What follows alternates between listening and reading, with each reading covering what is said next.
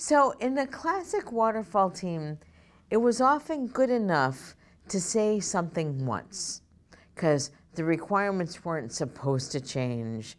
The design wasn't supposed to change. Everything changed anyway, but you could say something once and then the project manager might actually keep taking that message for you.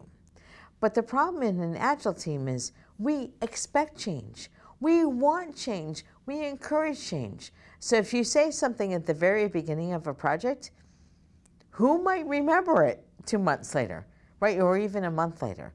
So the idea is if you have something specific to say, make sure that you say it in an email, possibly in a meeting, maybe put it on the project. I'm a big fan of Wiki, but whatever it is for the project repository, and then check in with the team and make sure that they are still on track with what you want. Now, there is such a problem as over-communication, but I actually find that over-communication is not that much of a problem as under-communication is.